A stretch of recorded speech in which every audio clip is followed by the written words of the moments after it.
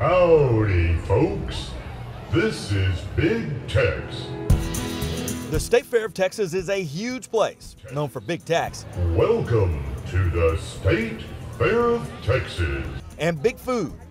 But there's a stand just off the Midway where these little handmade balls are making a lot of noise. And it's due in large part to a group of students from Ryan High.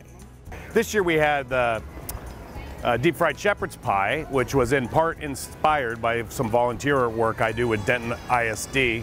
Some of Mrs. Sunto's students at Billy Ryan had an idea for a mashed potato ball filled with brisket.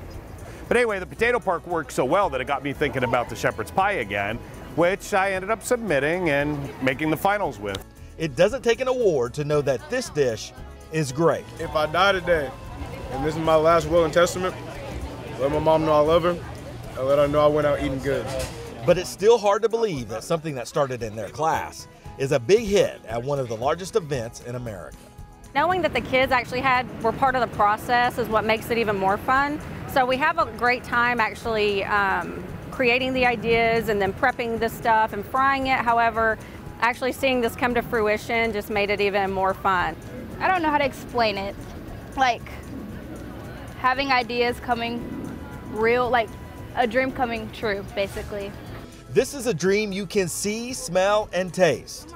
It's like being mini food scientists at Ryan High School. One of them is going to come up with a genius idea that's going to that's going to win best tasting, and it's going to happen. It's only a matter of time. This is just the first step towards that.